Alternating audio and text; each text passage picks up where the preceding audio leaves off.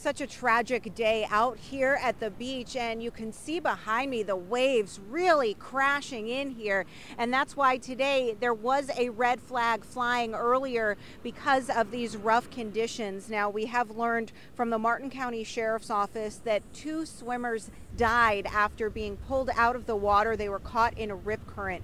This happened around 1:30 this afternoon just south of Stewart Beach. They were staying at a private timeshare and were on the beach in that area. The Sheriff's Office has identified the couple as 51-year-old Brian Warder and 48-year-old Erica Wishart.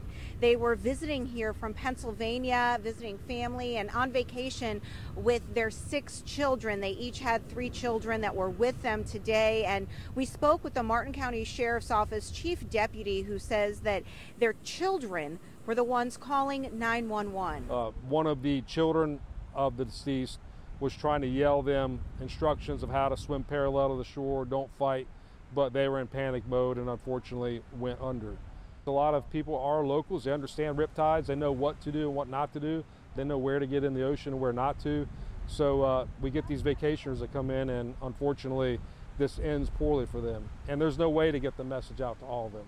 And you can see the sign says leaving guarded beach. The family was actually in the water a couple hundred yards beyond the sign, so they were that far away from the lifeguards and the red flags that were flying today.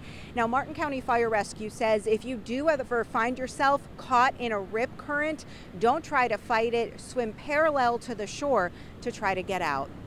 Reporting at Stewart Beach, Stephanie Susskind, WPTV News Channel 5.